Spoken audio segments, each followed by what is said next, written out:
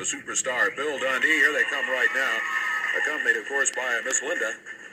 Want to talk to him a little bit about some of the action which has occurred and maybe some action that is coming up, perhaps involving downtown Bruno, for instance. Downtown Bruno?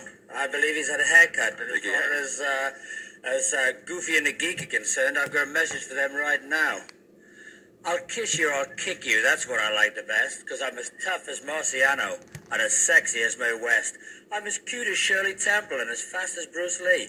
I could kill a man, eventually, and although I don't like hitting women, in your case, Garvin, I'll make an exception. If you even look at my hand, I won't try to cut it. Talking about Billy, of course, Beauty and the Beast. Tape us on what happened to downtown Bruno. Ain't the man up there got a little button he can push and we can all see because a picture's 1,000 words. Let's take a look at this. Got hit by the Beast. Bad. And look at this. Dundee has him blown up.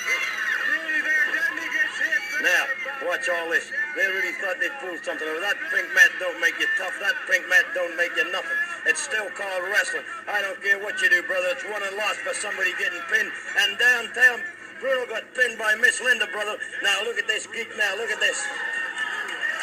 Now, that's what Garvin of the Beast going to look like, brother. Now, they started all this.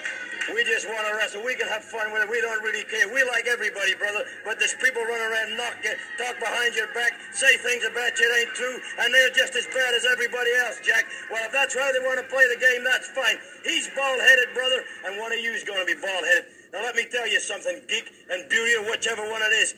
Ma, here, you jumped in and you've cut it, brother. You've taken hunks out of it. Well, it's still here. The only guy that has ever shaved it bald, brother, was Jerry the King Lawler. And he's a man, and he's the man around here to beat. If you want to be the man, you got to beat the man. And the other one is me.